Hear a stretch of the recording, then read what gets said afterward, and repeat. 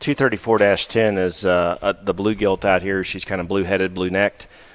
This is a really neat litter of pigs out of a very good sow that we lost very unexpectedly when she weaned this litter.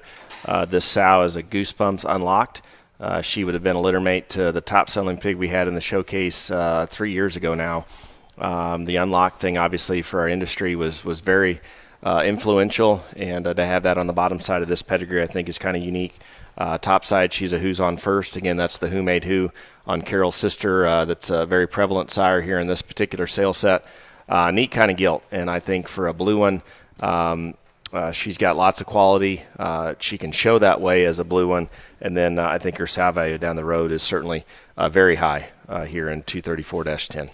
Yeah, even though she's being just a little cantankerous here on camera, trying to get her posed up, this one hits me pretty good. And, I can't tell you last night I paid a lot of attention to the girl pigs, but as she comes in here on camera, she's got a lot of unique qualities, in my opinion. Pedigree alone, her look and her proportionality is very good. She's a heavy structured kind of a gilt that's got an incredible kind of shape up high and square. Still immature about her look and her body shape, but has a more aggressive turn up high. Very good in terms of her skeleton. Her front feet look like they're built for the long haul, and one that's very impressive as she drives and leaves away from you.